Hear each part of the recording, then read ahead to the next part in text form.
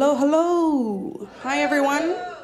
My name's Dora Smith, Dora the Explorer, and this is my first time exploring stand-up comedy, so I'm like shitting myself, and I'm super, super duper nervous right now. I can actually feel a lot of titty sweat building up in my brow right now, I'm not gonna lie. And yeah, a normal person wouldn't admit that to a bunch of strangers. But it just goes to show I'm very honest when I'm very nervous, and it goes to show I'm not a normal person either. Yeah. But I like to be honest in general, not just when I'm nervous. Like, I like to say it how it is. For example, you guys call it skinny dipping. I call it chunky dunking, because I'm a little bit of a big girl. Another example is, like, you know how women have, like, nicknames for their private parts? You got, like, for Jojo, Box, I heard that one. I heard a weird one called Meat Wallet.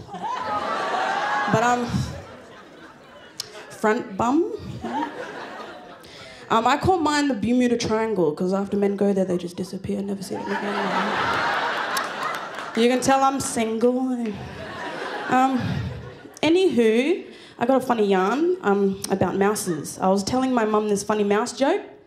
I was like, Mum, what did one mouse say to the other mouse? And she's like, I don't know, darling. And I'm like, just try to guess, Mum. She's like, I don't know, darling. And I was like, come around the corner and I'll show you my hole. And my mum's just looking at me like, because she reached that old age where she has like delayed reactions, you know?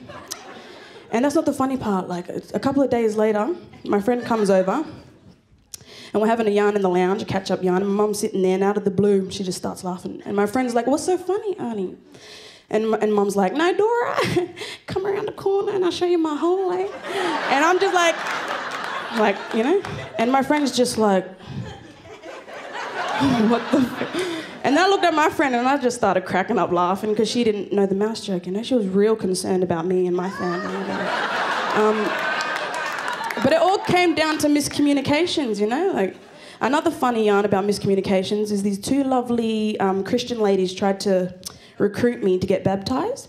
And I couldn't take them seriously because they had funny accents. And every time they said the word eyes, it sounded like they were saying ass, like ass, you know? So they're like, Dora, you need to open up your ass and cleanse yourself. And I'm just like...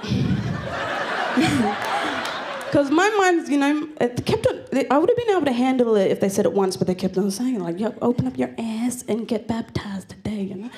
And my mind's in the gutter, you know, so it sounded like they were saying, open up my ass and cleanse my hole, not like, open up my arm and cleanse my soul. And technically, I cleanse myself when I go chunky dunking in the ocean. I baptize myself, so that's right. Anyways, you guys have been a good crowd, eh? Thank you. I've been Dora Smith. Dora Smith, everybody, from Broom.